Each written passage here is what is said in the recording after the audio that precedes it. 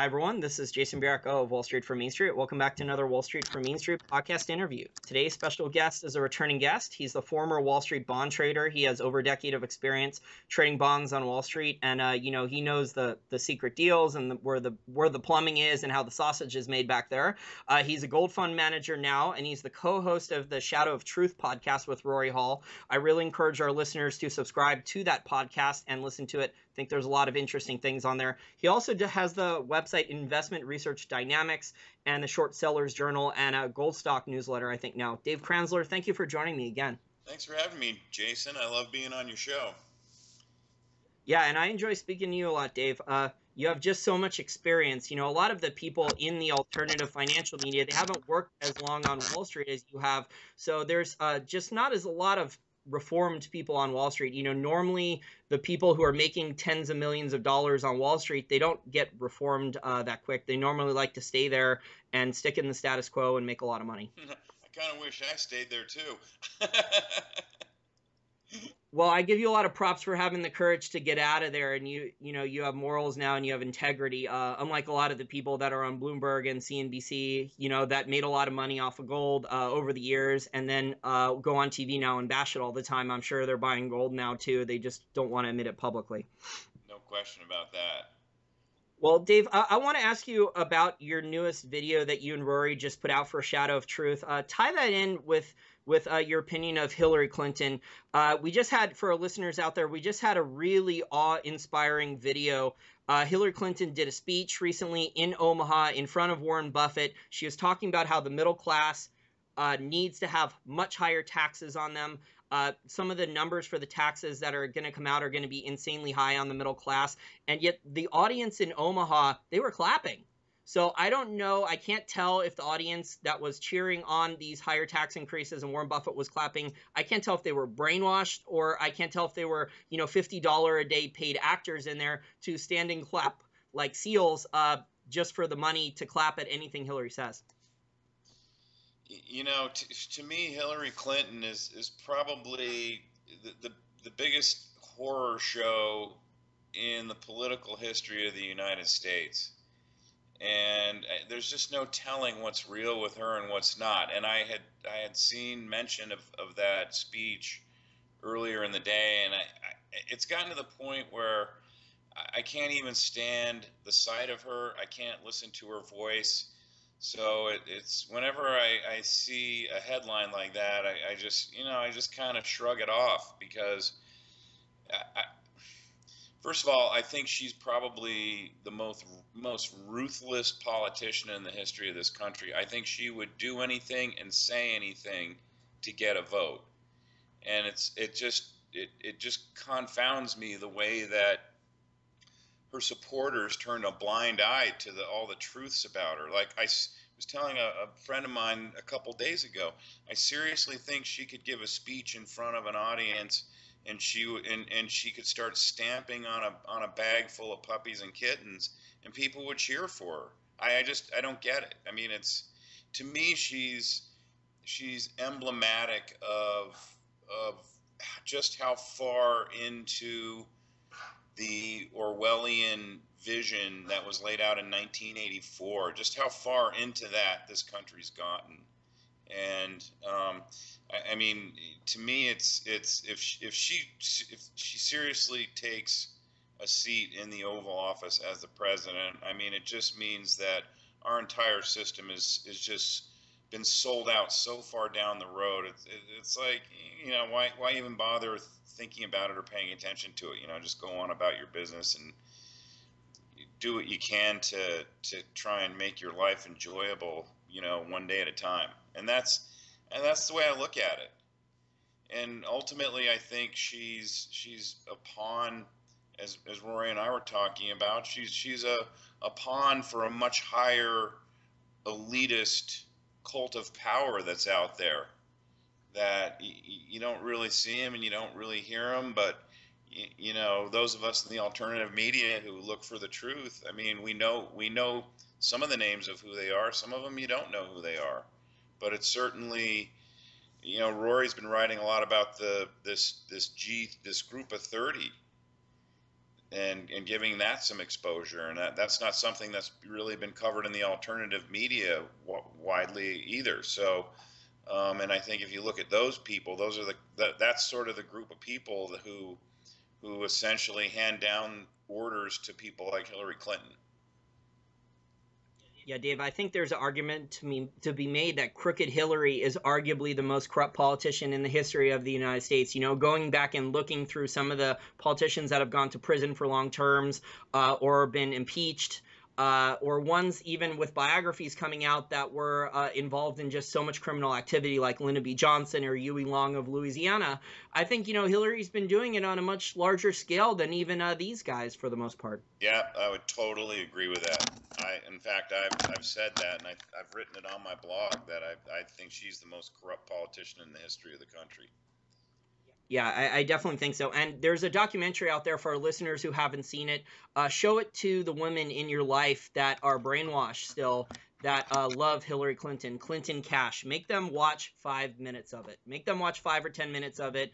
You know, just sit them down and make them watch 5 or 10 minutes of it and see some of the bad things that she has done. And obviously that documentary is not going to cover all the bad things that she has done, but it's going to summarize a few of the really bad stuff and just show how much of a hypocrite she's willing to do with her behavior. So she'll say one thing and do the exact opposite, you know, a minute or two later. It's just laughable though now, Dave, to try to win, you know, Bernie Sanders supporters, that she's going around saying she's going to police Wall Street. And here she is with the amount of donations from Wall Street investment banks and Wall Street hedge funds that her and Bill have been getting for speeches and for the Clinton Foundation, stuff like that. So I really don't think there's any chance whatsoever she's going to do anything to even slap Wall Street on the wrist. No, of course she isn't. I mean, she's been bought and sold 100 times over by Wall Street. I mean, Goldman Sachs gave her 600 grand to do a speech not too long ago. If you look at her donation list, her top donor is a pro-choice organization, which, you know, I'm fine with that. That's great. You know, but pretty much any politician now, for the most part, is going to be pro-choice, even if they give, you know, even if some of the Republicans give the pro-life contingency lip service, you know, it's pro-choice is here to stay. So that's her top donation. And then after that, every one of her top 5 or 6 donors are either big Wall Street firms or the law firms that keep the big Wall Street firms out of jail. So it's just stunning how, you know, the difference between what really goes on behind the scenes with her and what she portrays to the public, and the fact that the public is willing to buy into it. And not that Trump's really a viable alternative. And for me, it kind of gets back to part of the reason why your vote doesn't matter, because neither of these candidates are viable alternatives. And you know, it doesn't really matter which one is sitting in the Oval Office, because that's not where the decisions are made. It's not made in the Oval Office. It's handed down to the people in the Oval Office. Exactly. The people at the Federal Reserve and the other groups and the bureaucracy are the ones who are implementing, running the government day to day. So there's so many bureaucrats. I use the analogy about Reagan, how he tried to defund so many government agencies, and they just waited him out for 8 years, and they were right back to business as normal, even though he tried to shut down so many different government agencies. But I am terrified at the thought, though, of both Hillary Clinton and Trump having control of nuclear weapons. So neither. I agree. Yeah, neither of them having access to that. That doesn't make me sleep that well at night.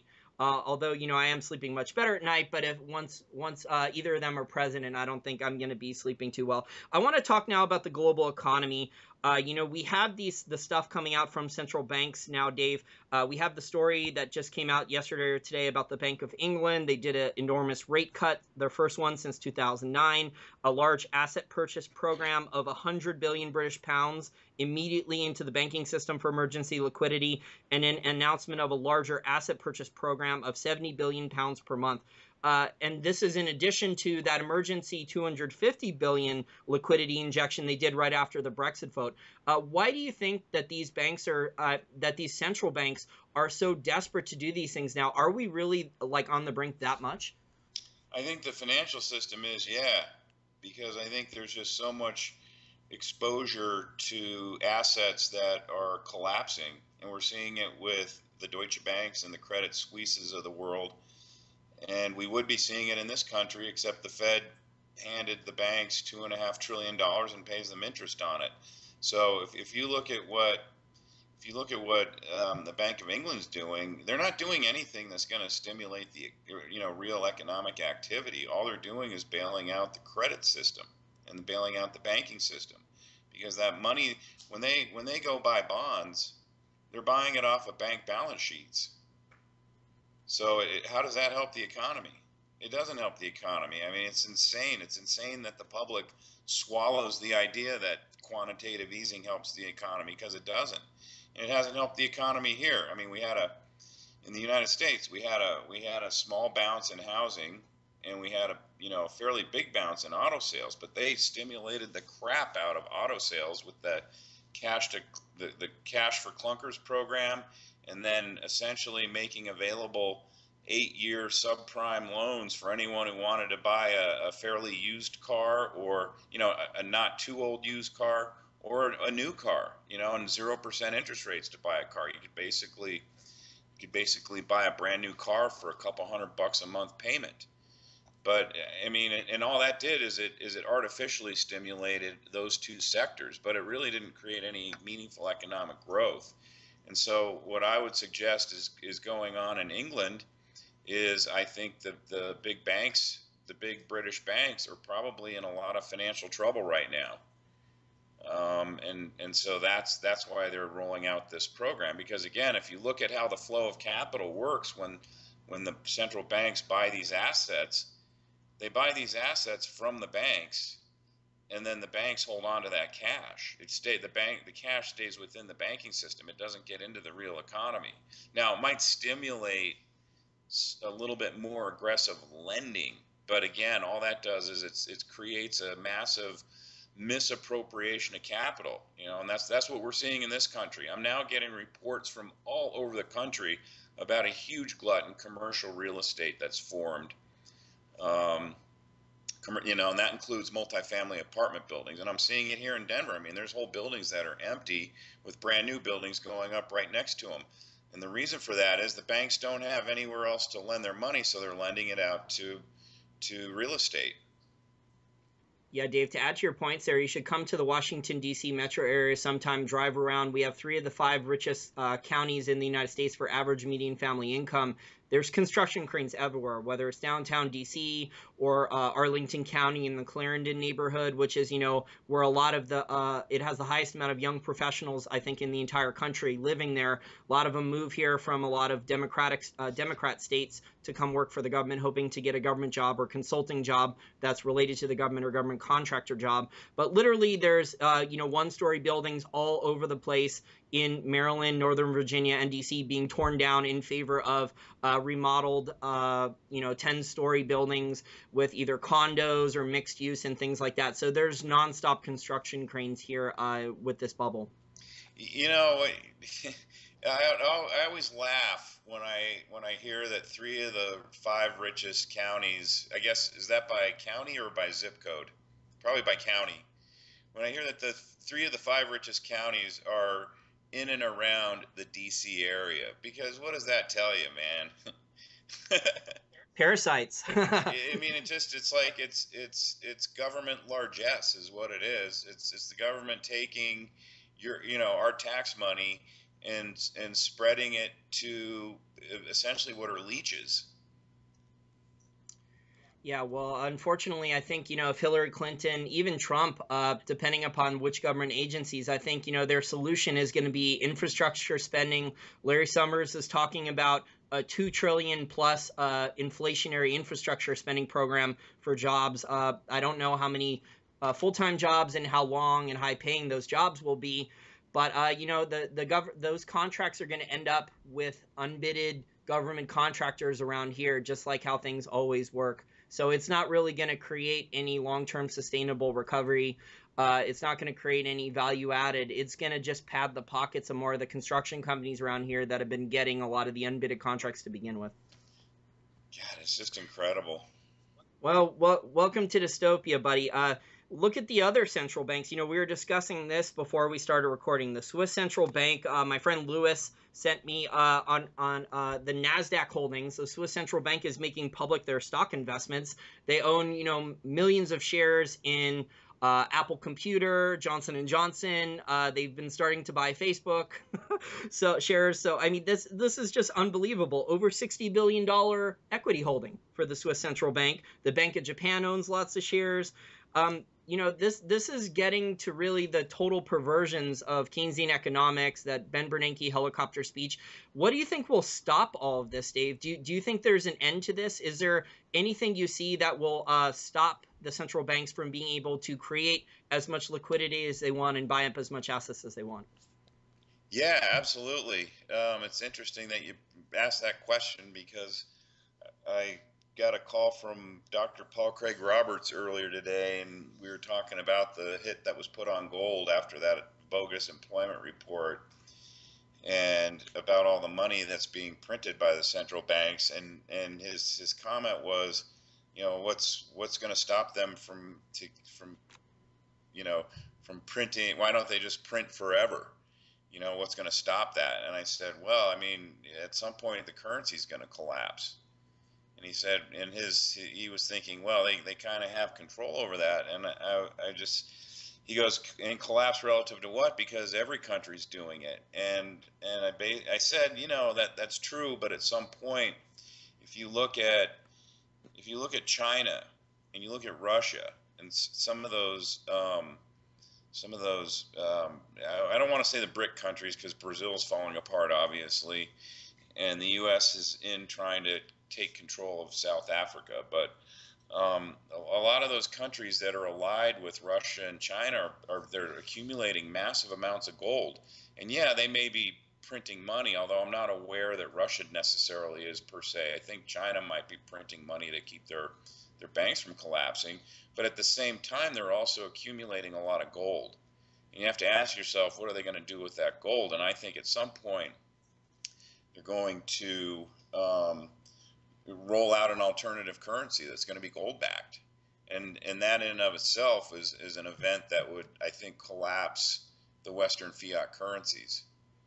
But then there's another problem, because at some point, and I guess Japan hinted at it, although apparently they're not really, when it was first announced that they're going to do helicopter money, the program that was rolled out isn't really an aggressive helicopter money program. But at some point, you know, in order to keep these economic systems from completely collapsing, I think the central banks are going to have to start dropping helicopter money, and that's where you're going to start to get hyperinflation. I mean, we've seen a fairly, if you know, the government doesn't measure inflation. It measures a basket of goods that it puts together to minimize price increases. But if you look at pretty much just about everything that you have to use every day, it's gone up in price by a huge amount. So there is inflation out there, but we haven't seen hyperinflation yet. And what'll happen is, if they really start having to go into the helicopter money mode, you're going to have such a rapid increase in the amount of money that's out chasing a limited amount of goods and services, and that's what's going to create hyperinflation, and that's where the currencies will collapse. So, you know, at some point they're going to hit a wall on this money printing, and it's going to get really ugly. Do you think the U.S. losing full world reserve currency, the sole world reserve currency, the petrodollar ending, do you think these things will be the only thing that will stop central banks in Western Europe, England, the United States, and Japan from just flooding the asset prices higher with more and more liquidity that they create? Well, here's my thing with the U.S. losing the reserve status of the dollar, because that's what causes the U.S. to lose its grip on global geopolitics. And it's already starting to happen. And it's hard for me to play the tape forward, because in my mind, I think the U.S. would rather start World War III than to give up the power that it's enjoyed for the last, I don't know, really since Bretton Woods, as having the reserve currency of the world. So I don't know what that's going to look like. Again, I think I think China is, if I'm, my guess is, again, who knows? This is just sheer speculation. I think what they're trying to do is just try and create a real slow transition into a world with a new currency, and a world that's had its currency reset. And I think the U.S. is resisting that and fighting it, and I think that's why you're seeing the U.S. military belligerence ramping up in the South China Sea and ramping up around Russia's borders over in Eastern Europe. Yeah, I agree with you on that. I think if we are due sometime in the near future, I don't know if it's 2 years or 5 years or 10 years, but there is going to be some type of global economic reset. But the thing is, I think that reset will be even more inflationary. They will, layer inflation on top of inflation on top of inflation.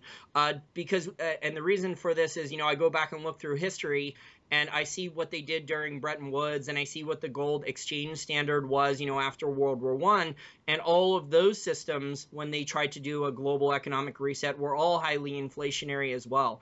So I think, it's just historical precedent that when in the modern global financial system, these central bankers, when they don't know what else to do, they just figure to do a reset and add on more inflation. And a lot of these central banks, Dave, are now talking about implementing fully digital currencies on digital blockchains, probably where they'll have, a hidden backdoor in there for the government to add unlimited currency units, and that allows them to do cashless societies and other things a lot easier as well. Yeah, you're right. And actually, now that you bring that up, we were hearing a lot in the press and the alternative media about the digital currency conversion. It's kind of gone quiet, which it could either be really spooky or maybe it's a good thing. I don't know. It's hard to say. I mean, I still have to. For me, where I've placed my hope is on the fact that a lot of countries around the world are accumulating a lot of gold, and hopefully that'll undermine this idea of a digital currency. Yeah, I agree about that. I don't know if every single country wants to go full cashless society, but obviously the US and a lot of countries are discussing it behind the scenes. In terms of the discussion of countries using digital currencies, I actually live right outside of Washington D.C., and there's a blockchain trade association right here, and I'm friends with the founder of it. And she presented to the Federal Reserve and I think 90 other central banks. They flew in here and had representatives here for a day or two, and they had presentations from Bitcoin and blockchain leading experts. They obviously don't want to use Bitcoin, but they want to hijack the technology behind Bitcoin, the blockchain technology, and governments want to hijack that and use that for their own government-issued currencies. And also there was a Bloomberg story, I think in May, about a secret Wall Street meeting. It was so secret, in fact, that no journalists were, mainstream financial media journalists were actually allowed to go to the meeting. They were only told about it by bank CEOs a few days afterwards and given, whatever details about it.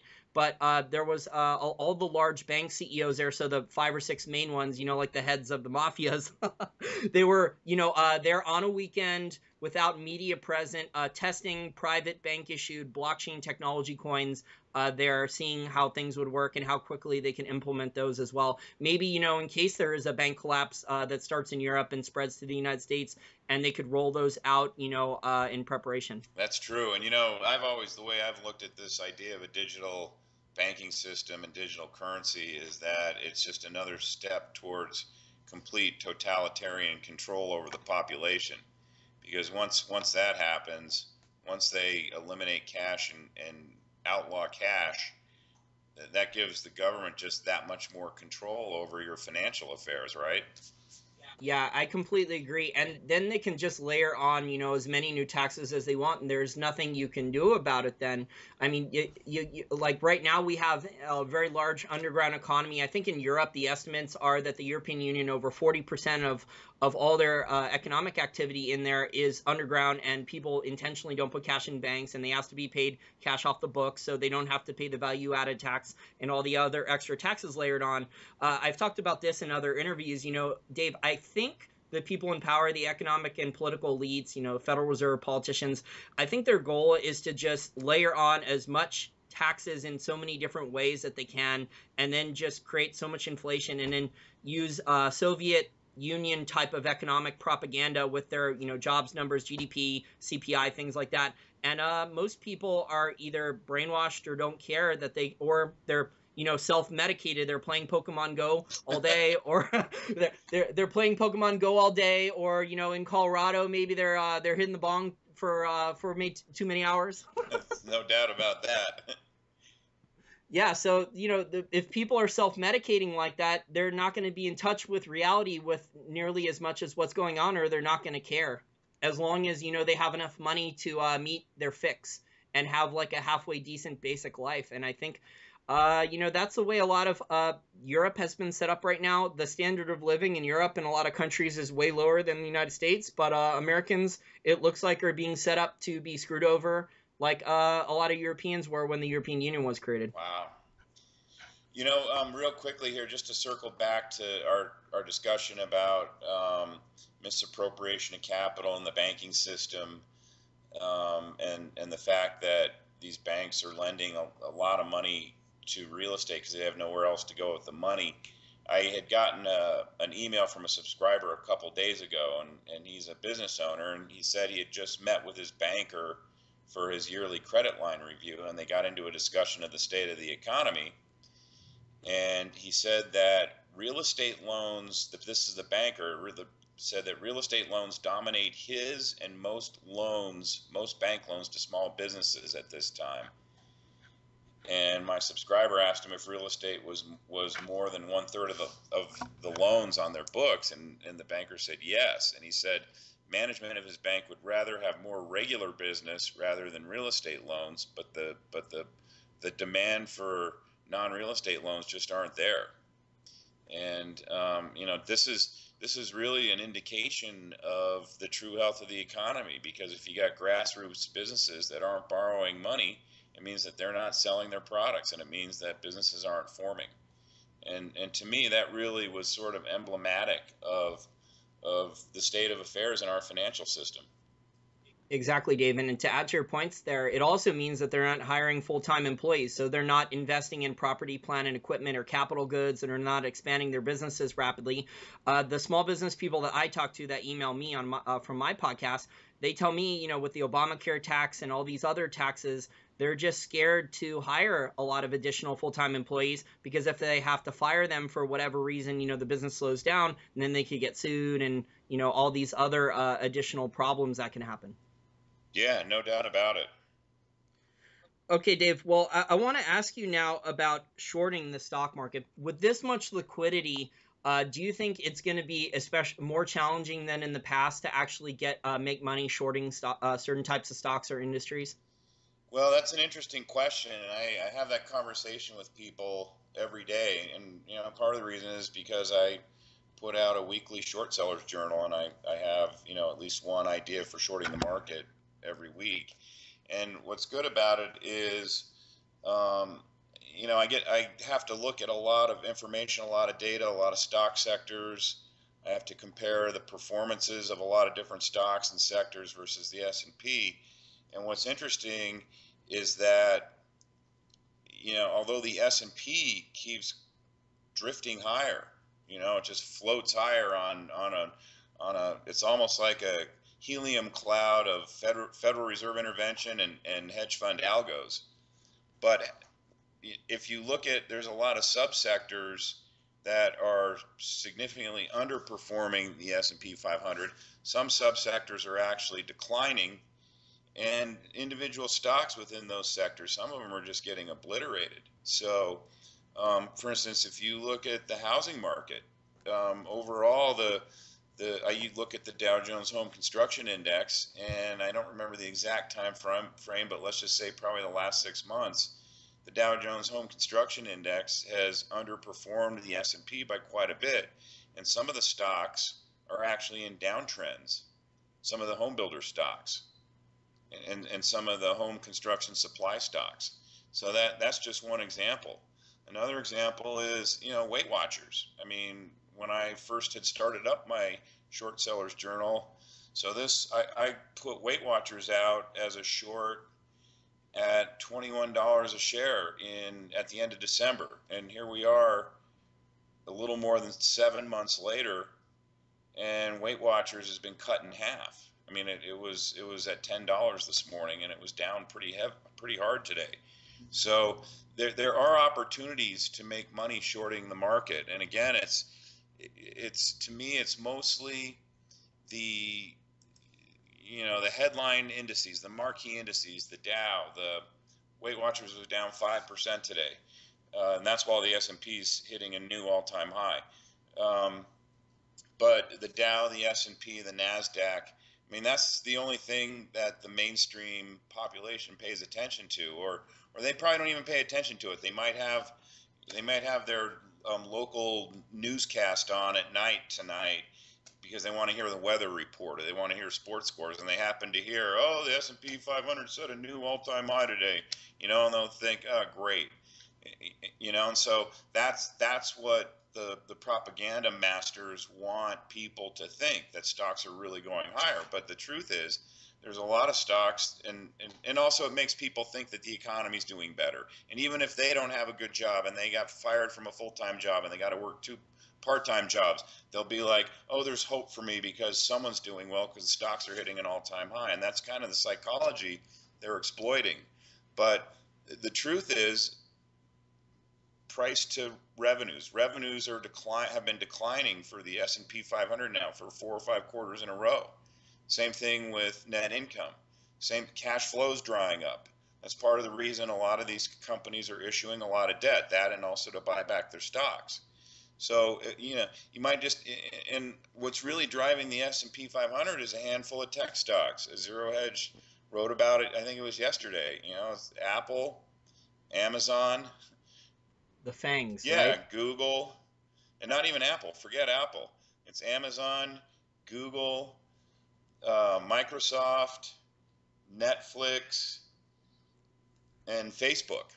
And those are the stocks. And if you strip those stocks out, the S&P is flat to down. So again, I think that kind of speaks volumes about what's really going on beneath the marquee lipstick that they're putting on the pig. And I think if you're careful on how you select your stocks, I think there's a lot of money to be made shorting stocks. Yeah, I agree with you, but a lot of retail people shouldn't be shorting stocks because they don't understand how much more difficult it is in order to make a profit shorting stocks. I was actually talking with Kevin Duffy. I did a couple interviews with him, hedge fund manager, Bearing Asset Management. I've interviewed him twice in the last couple months, and he's been shorting stocks successfully for 20 years. I think what's happening, Dave, and to outline your points there, I think, the general stock market indices like the Dow and the S&P, the XLF, the banking stock, financial services ETF, I think they're trying to either prop these things up or manipulate them higher or slow down how quickly they collapse. So with certain bank stocks, like Deutsche Bank should have already crashed even further than it already has. We can just see plain evidence on the charts with, weird V-shaped recoveries in a day or two where the stock, a miraculous not-for-profit buyer just comes in when there's a clear downtrend. It's a falling knife. You've been trading stocks and bonds for a long time, Dave. How many professional traders would go in there with either their own money or the firm's money and go in there and buy a falling knife? Buy a falling knife like Deutsche Bank was a couple weeks ago, and yet miraculously it does. It has an enormous comeback in the stock. Yeah, though, there's no question that central banks are propping up Deutsche Bank and Credit Suisse, and for that matter, all of the U.S. banks. I mean, let's not leave the U.S. banks out of it. I mean, not only in and of themselves do the U.S. banks have, essentially they're all technically insolvent, but without, if you had to pull away that money that the Fed gave them that they called QE, it's about 2.4 trillion sitting on their balance sheets in the form of excess reserves. If you pulled that away from them, all these banks would collapse. So, and that's, again, to get back to our discussion on the BOE announcement about their QE today, or their money printing program, which is what I prefer to call it, because that's really what it is. It's money printing. The only reason the central banks are printing money like this is to keep their member banks, or the banks that actually own the central banks themselves. They're doing it to keep those banks from collapsing. Yeah, and those emergency liquidity injections, we're collectively, for global central banks, over $180 billion per month now in collective quantitative easing. That's only on balance sheet. That's only what we've seen in the press releases from statements and on the websites of these central banks. That's not off balance sheets counting currency swaps or anything else. So there's just no transparency in any of this. To talk further about shorts, though, Dave, I think the restaurant industry, we've seen data come out about this on Zero Hedge and elsewhere. It's a 5% drop in Americans going out to eat just in the last 3 years. I mean, that's tens of billions of dollars in sales that have just vanished in the last 3 years. I told you I live right outside of DC in very affluent counties, and even a lot of restaurants that I drive by here, the parking lots are empty Monday through Thursday. People just don't eat lunch and dinner out anymore, a lot of these restaurants. So, Dave, I think a lot of these restaurant stocks, the casual dining ones, the sit-down ones, the more middle-class restaurants, I've heard even the high-end steakhouses, especially the ones that have exposure to Texas area because of the oil bust, they're going to see a 20 or 30% drop in the next couple years, probably in their shares pretty easily, just because, their check size is down, they're not getting customers, they're holding a lot of inventory from their food that's going to go bad and things like that.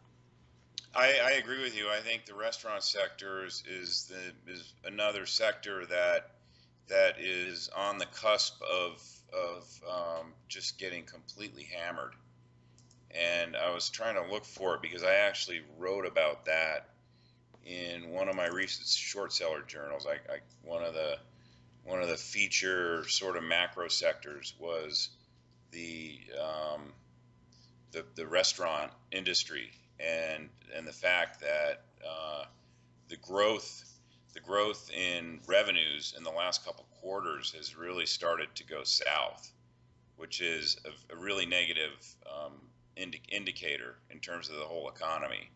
So that's one of the sectors that I'm also going to be kind of focusing on going forward is the restaurant sector, because I do, as you well know, I mean, restaurant spending is highly dependent on disposable income, right? Yep. And so if you don't have a lot of disposable income, you're not going to be going out to eat at a restaurant. And it's expensive now to take a family of 4 out to the restaurant. I have friends with kids, and they complain about that all the time.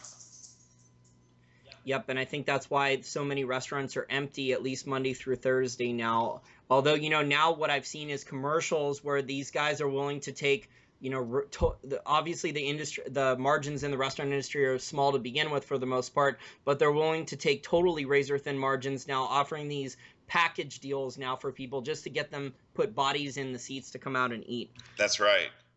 I actually just found that data, and it's in from the first quarter to the second quarter this year, the rate of growth in revenues in the restaurant industry was close to 0, and that contrasts with the same period a year ago where the rate of growth was about 3.5%. And so it just tells you that people are starting to slow down their restaurant spending, and at some point, especially wait till the higher Obamacare insurance premiums really start kicking in. If you recall, though, that Obamacare payment system, it was designed to really start to ramp up after this election, because they didn't want people to get squeezed on their income ahead of the possibility that the next president might they didn't want to take away the possibility of the next president being a Democrat, because the economy was just visibly in a tailspin.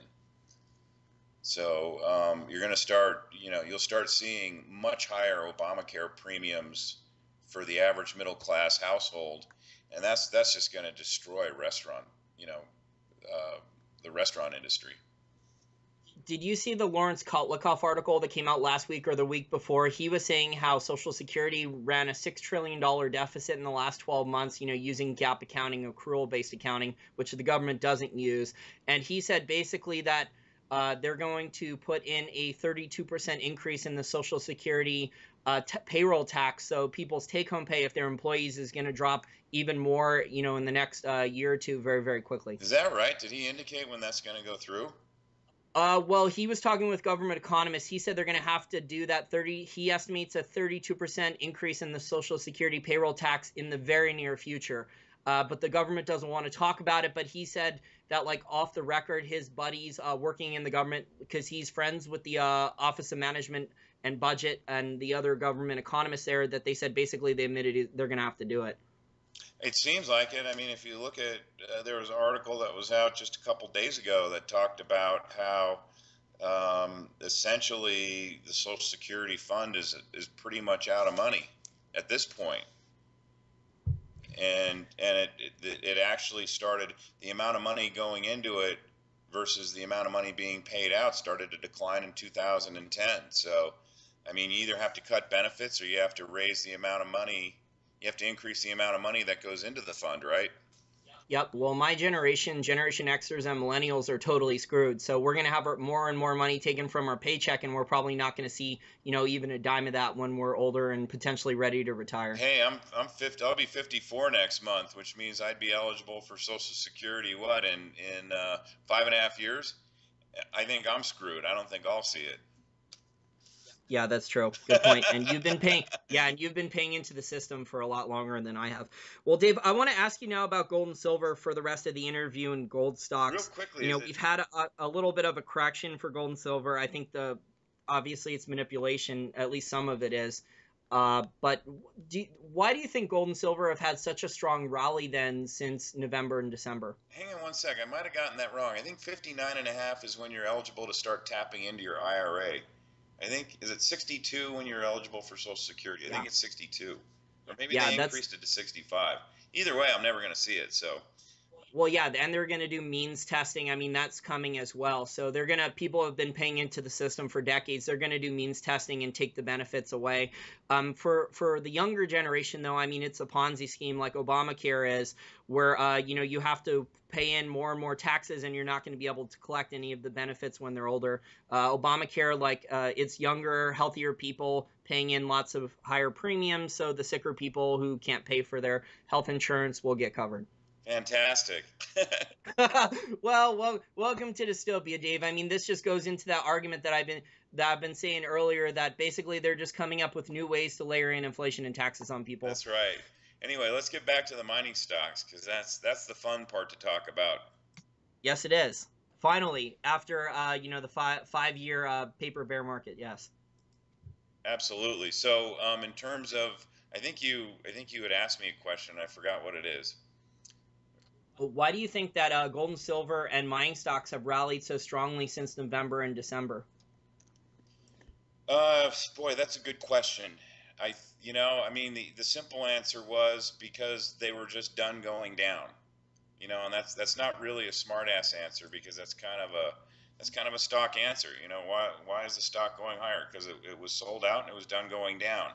I think beneath the surface, and again, this is all stuff that's hard to prove, but you can connect dotted lines, and I try to look for as many dotted line indications as I can. For instance, one dotted line indication that gets completely dismissed or ignored by most of even the alternative media bloggers is what's going on in India. And yes, India is basically hasn't been importing gold since early March because of the jewelers strike over there, over the excise tax on jewelry that was put into place, and so they basically have been boycotting the whole industry.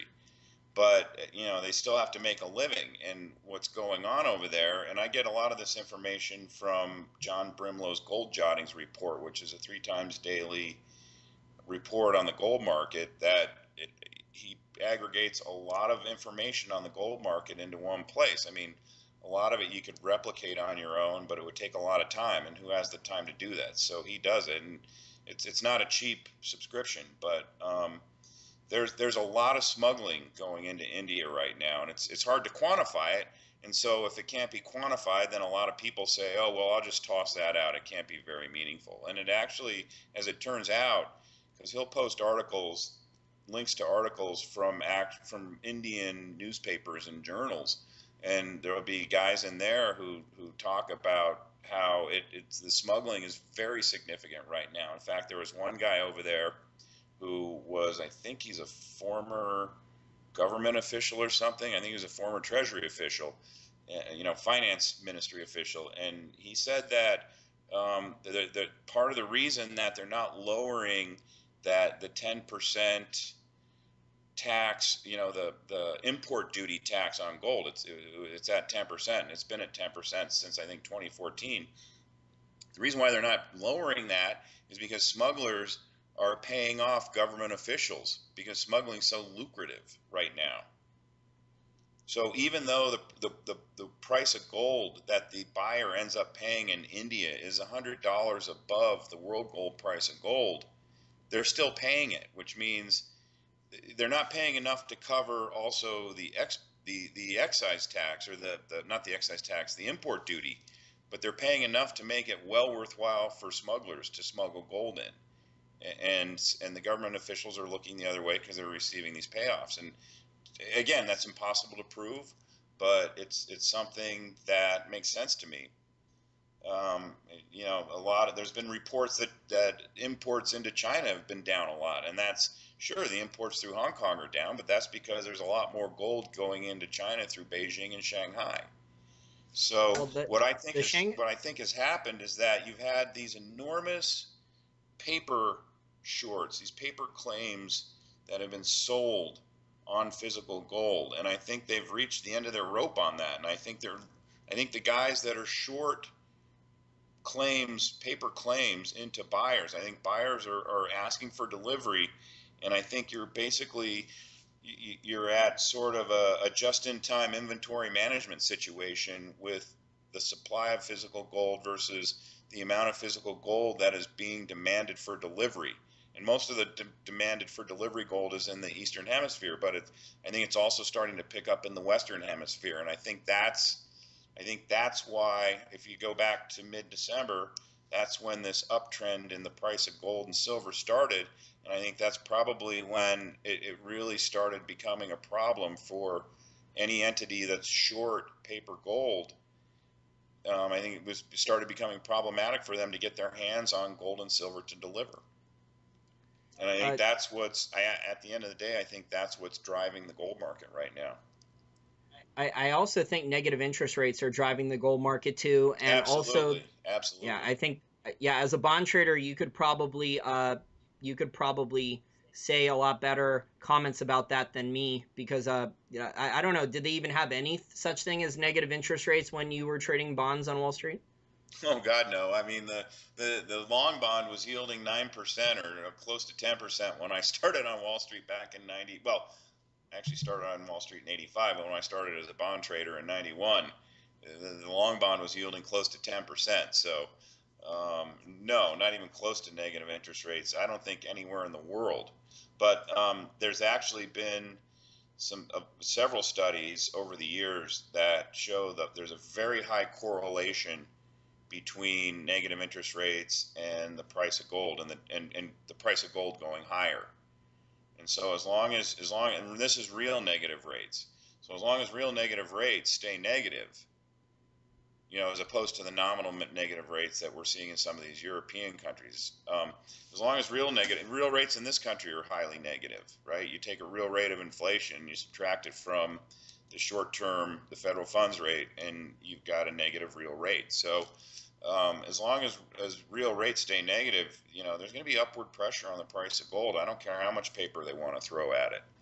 And what's interesting about that is there's this fallacy that when central banks start hiking interest rates, that it's bad for the price of gold. And that's actually not true, because I forget who it was.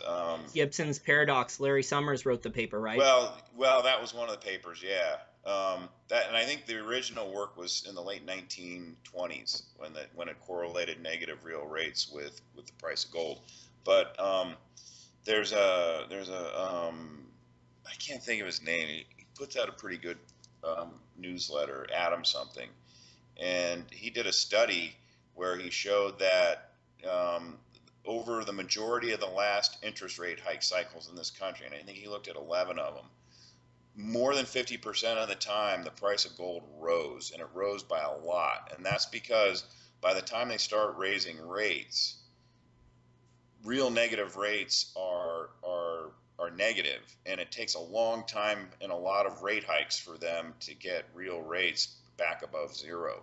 And so that's why the price of gold has tended to rally over interest rate hike cycles rather than get smacked. It's another, propaganda myth that higher interest rates or raising interest rates is bad for gold. It's actually just the opposite. Yeah, normally when they raise when they raise the interest rates higher, it normally means the inflationary expectations are picking up. They're trying to calm down inflation in the system. That's right.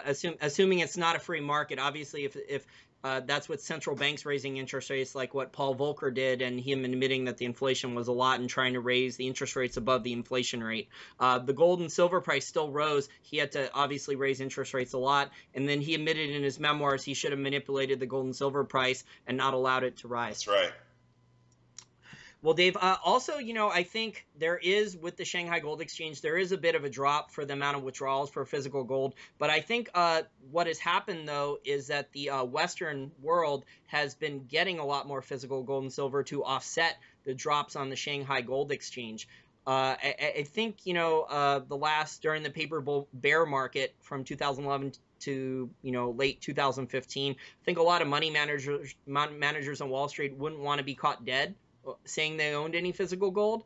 But now things have changed just in the last 8 months or so.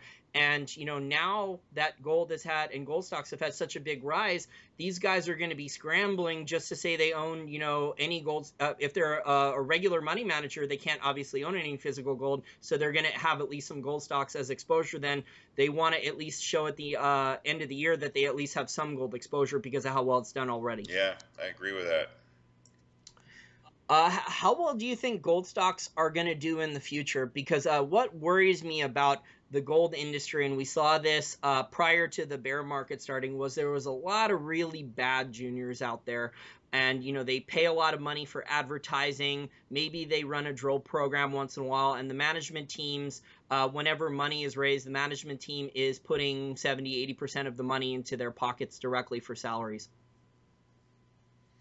I don't know how true that is. I think if you look at a long-term graph, I just did that.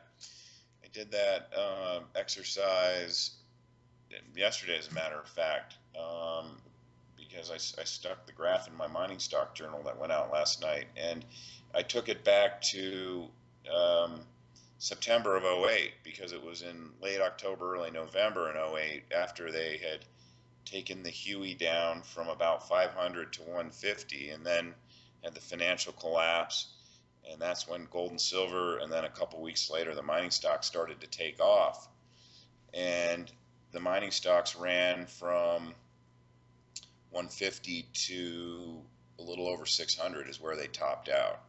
I'm talking about the Huey index. I mean, a lot of juniors did way better than that. I seriously think that, I think the sector has run a lot in the first 7 months of the year. I think we've had a big move in it, and I think that if we move sideways or consolidate here, it's going to be healthy. That doesn't mean that we will. The sector's been manipulated lower and held lower for so long. It's going to have sort of that effect of holding a beach ball underwater, right? And every month that over the last 5 years that they were holding that beach ball underwater, there was more air being pumped into that beach ball. So the snapback effect is going to presumably be equally as violent. I think we've seen a pretty violent snapback effect so far. I mean, some of these juniors have run from a nickel up to 50, 60 cents or even more. But if you look at where even companies that have run from 5 cents to 50 cents, if you go and you look at a historical chart of where they were 8, 9 years ago, some of these stocks were $2, $3, $4 stocks. So that's what I think we're looking at in this cycle, at least. And a lot of these companies have really gotten lean and mean. They've cut, the ones that are producing have cut their cost of production down significantly. They've just made their entire cost infrastructure a lot leaner. And a lot of these juniors, a lot of them are sitting on cash that they've just been sitting on, waiting for the market to come back. So they've got cash on their balance sheet, and investors are financing these things again. So this could start off another long-term cycle, and I think we've maybe seen at most 10% of the move that we have the potential of seeing. And so if you've got say your stereotypical, let's just call it a small cap producer, it's got 2 or 3 million ounce gold reserve it's going to produce, it's projected to produce 200 to 300 ounces a year of gold over the next 10 years. Well, the market's valuing that company between 200 million and 300 million, and that's with the price of gold at 1,300. Now, what's the market going to value that company when the price of gold is at 2,000? You see what I'm saying? Yeah. I mean, you could have your $2 stock all of a sudden run to 10 because of the upside operating leverage that's involved with gold mining. I mean, once these companies are making a profit on the gold that they're producing at $1,300 gold, every dollar that gold goes higher drops straight to the bottom line for these companies. Yeah, and the high frequency trading trend trader algos, if that stock does go from $2 to 10, they could hop on and push it even farther up. Then they'll go Amazon.com on us. I mean, here's what I think. When I first got into this sector back in 2001, James Dines had been writing about the gold stocks for, I don't know, probably 18 months to 2 years, maybe he just started in 2000, I forget. But he made a statement that caught my eye. He said, at some point, who knows when, but we're going to have a move in the mining stocks that's going to dwarf. We're going to have a bubble in the mining stocks that will dwarf the internet stock and tech bubble that we had that culminated in early 2000. And we haven't seen that yet. And I mean, I wholeheartedly believe that at some point that's going to happen. We'll get into a situation where it won't be a real small part of the investing market that gets into these stocks like we saw from 2008 to 2011, but it's going to be everyone. You know what I mean?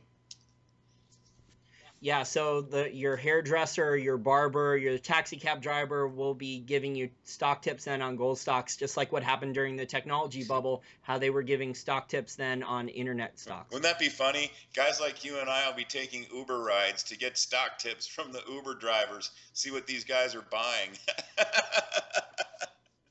Yeah, that'll definitely be a contrarian indicator to start unloading positions then, or at least taking some money off the table. That's probably good due diligence to do at some point, when you feel like these stocks have really started to outrun their value and they've started to get frothy. Maybe we start taking Uber rides to see what stock, to see if the Uber drivers are pushing these stocks.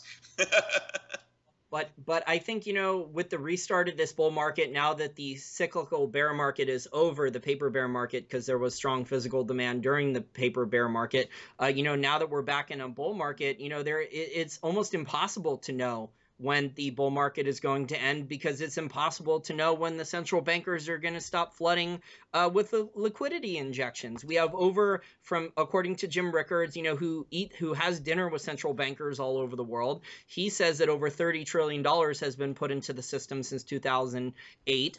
Just to keep it up. We have over 180 billion per month now in collective QE, like I said earlier. To put that in perspective, that's over $2 trillion in liquidity that's going to be added just in the next 12 months. And that's only what we know about from the PR statements. That's not counting, any additional currency swap programs that are going into the derivatives markets, or to save the banks that they're not telling us about, or any of these other things that are not on balance sheet.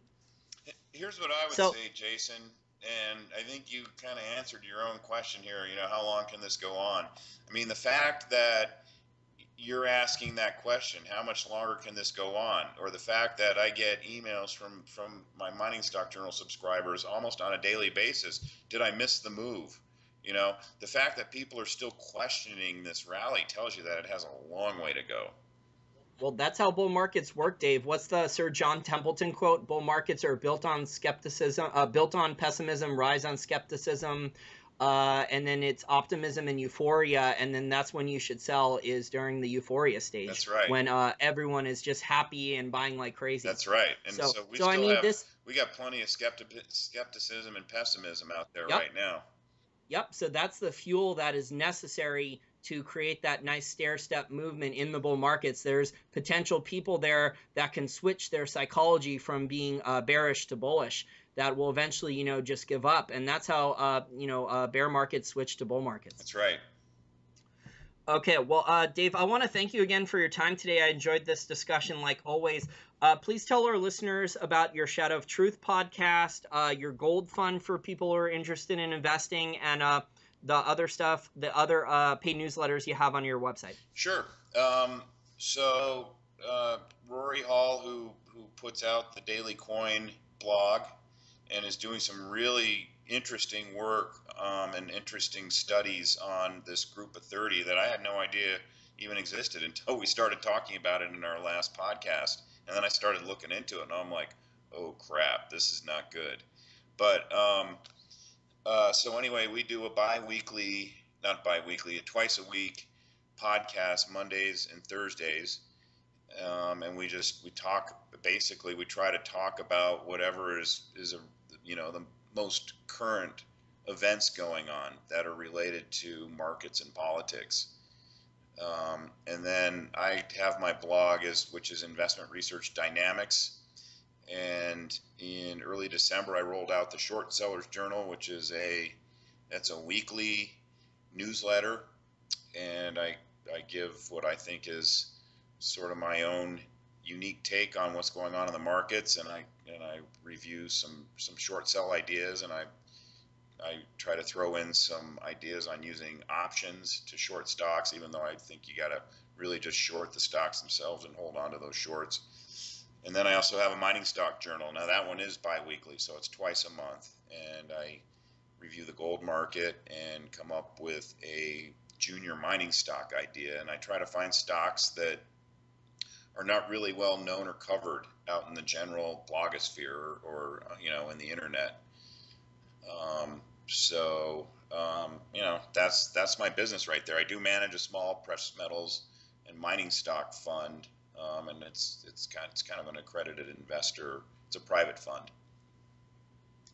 Yeah, because some of my listeners, they're successful business people and small businessmen. They own their own business. They are looking to give someone money to manage for gold and gold stocks.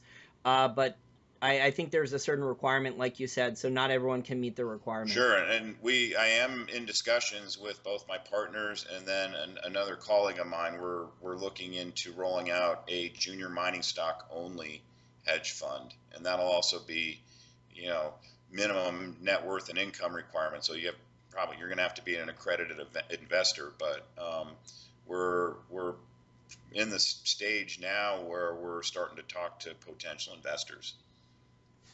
Excellent. Well, I think your timing couldn't be better. So I think, it looks to me like the dip is being bought by, not just gold bugs and silver bugs like you and me.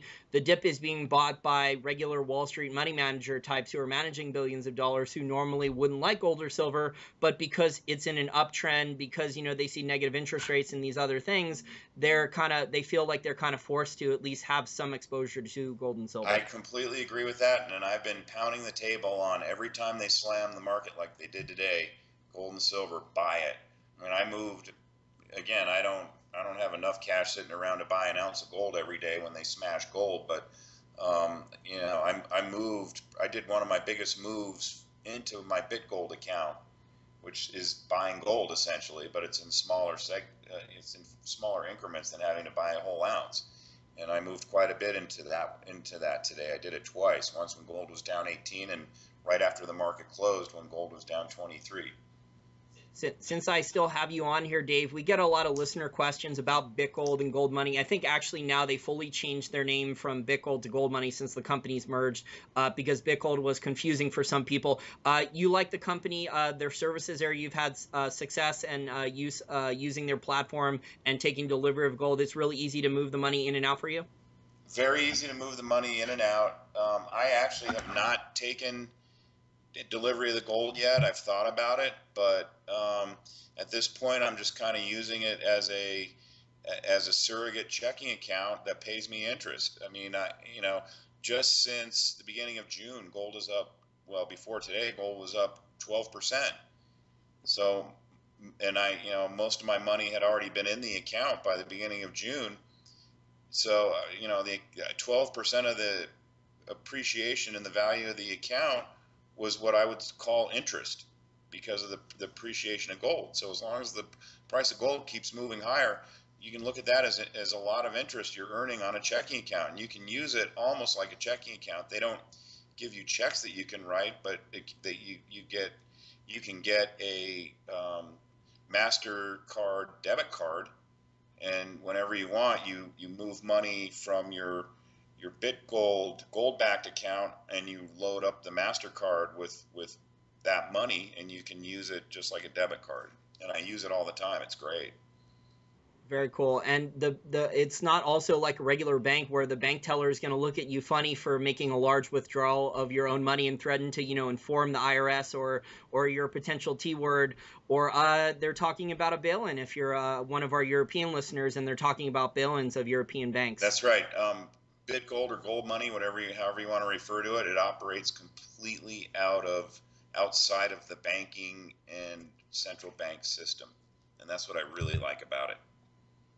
Me too. I think it's a good business idea. I actually really like their stock. I think, it's one of those stocks that could potentially keep growing revenues a lot. Although, it's not a high margin business necessarily to begin with, but they can grow revenue a lot. It's got a good technology component. They've got a good network effect. So, it could trade like a technology stock at some point in the future, which means potential, decade, 15, 20 years from now, you could be looking at tenfold returns if the gold bull market goes the way we think it does, and a lot of people all over the world accumulate physical gold and silver. Yes, I agree with that, and there's a reason why the Soros family owns 10% of the stock, because they know it's a good idea too.